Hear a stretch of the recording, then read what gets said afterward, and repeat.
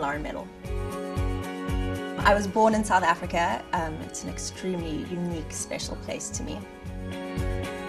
I started modelling about 10 years ago, and I was in a shopping centre with my mum. A photographer at the time ran after me and asked if I wanted to join an agency. They offered to do my first set of pictures and stuff for free, which my mother was like, well, you know, why not?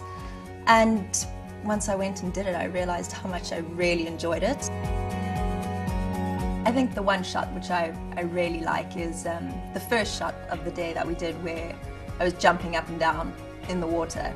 The pose and the jump and the pointed toes and stuff are not really me or anything that I do in my life now, but in that picture I really do look like an athletic ballerina, so I love it.